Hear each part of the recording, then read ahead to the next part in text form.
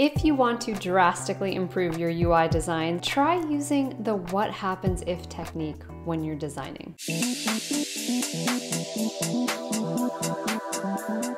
Hi everyone, I'm Elizabeth from DesignerUp, helping you become a more skillful and mindful designer. Designing user interfaces is about determining the visual appearance of the different states of feedback from the user and the system, and the best layout of each component and how they should all flow together. So conditionals are really at the core of what we're designing. Let's do a little exercise to help us understand what conditionals are and how we can use them when designing our user interfaces and experiences to make sure we have no gaps and we've considered everything. Conditional logic helps us design interfaces and interactions based on the context, actions, and various use cases that might occur. Here we are in Figma, and I like to start out with a simple checklist of all of the elements and states that I'm going to need. So let's take the example of a simple blog post card. There are a couple of things that I should include in this or that I may or may not want to show. First, we have an author and a date, a tag for the category, a title of the blog post, the body text, and maybe read time. I could also add something like the author's avatar or profile picture.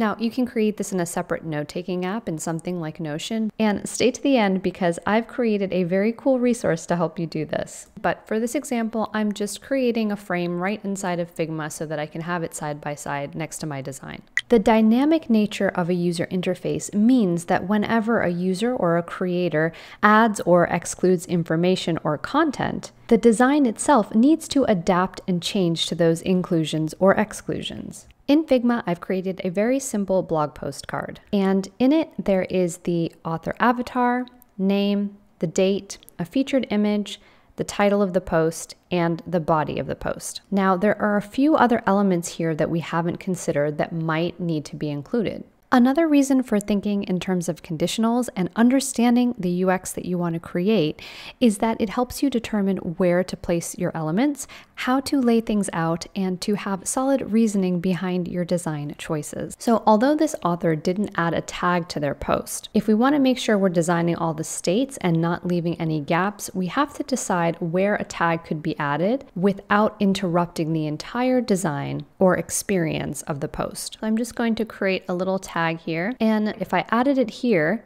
there is not really enough space between the author and the title of the post. And this is where the what happens if technique comes in. What happens if we add a tag to this post? This is when we need to start thinking about the conditional. That what if question helps us determine how each state of this blog post card should look. So for an example, the state of the card that has a tag, this doesn't work very well. That is also too tight. We could add it over here, but what happens if the author's name is very long? We could add it at the bottom of the post, but oftentimes whenever there is a square looking button type tag at the bottom of a blog card, we tend to associate it with a button, maybe like a read more button.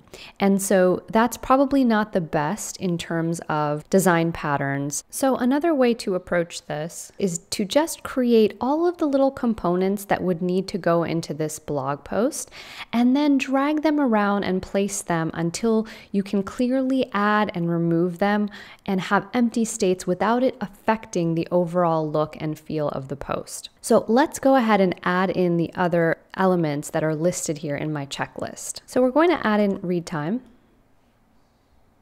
And then there's another important what happens if question to ask, and that is, what if the title is longer than one line? Let's say that it wraps to 2 lines, like this. Now, we have to decide whether or not we should truncate the title, like so, or if we should push the blog post down. So you might say, why don't we just make it longer? And we certainly could do that, just by dragging these elements. But then let's say, for example, this will exist inside of a grid of other blog posts, which is quite common for blog post cards. If one of the posts has a longer title that pushes the entire card length down, then when these cards stack next to each other, they won't be the same height. So then we're getting into a masonry style design, but what you might want is just an even grid. So we have to figure out how to accommodate different lengths of texts without changing the height of the card. So let's go back to our first example and see how we can move these elements around in order to accommodate all of the possible permutations and conditions that this postcard might exist in. So first, I think I would prefer to have the blog title wrap for 2 lines before it truncates. So that means if it goes to 3 lines, there will be a ... at the end. But if it's anywhere on 1 or 2 lines, it will show the entire title. So let's keep this control example on this side so that we can make sure that we're keeping things consistent no matter what's inside of the card. So I'm going to move a few things around, starting with the tag. And I think what I'd like to do is keep the tag up here at the top. And then I think I might move the author down and the date as well. So I'll put that at the bottom. So for this tag, I think I'd like it to be in line in the same container with that. I also have to keep in mind, what if there are multiple tags? So let's say that we have another tag here. We're not going to have so many tags that it gets all the way to the other end, but we do have to take into consideration that some tags might be very long, such as. So with that, you can see that you would have to limit the space here on these posts to maybe just 5 or 6 tags. Otherwise, you'd want to make sure that they wrapped to the next line.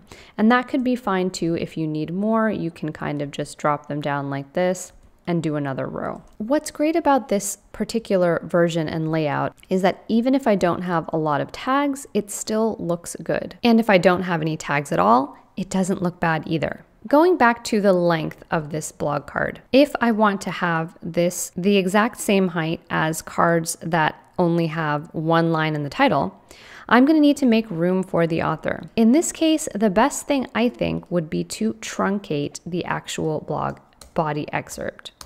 So I might just do this and have the ... and then move my author element up. So we still need a bit more white space here, so I'm going to go ahead and truncate this 1 more line. And there, that looks pretty good. So now the rule is, if this blog post has a tag, it goes here. If it doesn't, it looks like this. There's still a 5-minute read here, and we're having something that can adapt to all of the different elements that may or may not be included. Now, since 5-minute read is going to be a constant, I might want to put that over here on the left side and then move my tag over to the right. That's also really nice because it doesn't seem like there's a whole lot of extra white space, and it looks a little bit more balanced in terms of visual weight that way. So there we have our post. Now there are a few other considerations of optional elements that we need to make sure still look really good in this post, whether or not they exist. I'm going to move my checklist over a bit, and then I'm going to duplicate this. Now, let's imagine for a second that the author does not upload an avatar. What will the post look like without it? Do you want a placeholder avatar? I might pop up to my Unsplash plugin, and then I might just put in, let's say, just some solid green looking image that I can always use as a default when someone doesn't upload. So that looks really cool. Another option would just be to hide it and make sure that the author is left aligned when there isn't one added. So the other consideration is, what if they don't upload a featured image? You could, again, have a default image, or you could simply move everything up and extend the excerpt from the post. So let's go ahead and do that. So we're going to move that up to the top, and we're going to move the author down, and we're going to go ahead and stretch our text out. There we go. Now, it doesn't matter if your user comes in and doesn't add an avatar, if they don't add a tag, if they have 1 line or 2, and if they have a featured image or they don't. Now we can say that we've checked off all of these items and we have a default empty state or alternative state for if one of them is not added. So this is just one example of using that what happens if technique. It's just a way for you to think about solving problems and making sure that you're not missing gaps in any of the work that you're doing. This is something that developers will absolutely love you for, because things like these are always among the questions that developers have. So in summary, thinking in terms of conditionals can help us to ensure our designs adjust to user input, prevents gaps in our flows and use cases, adheres to best practices and design patterns.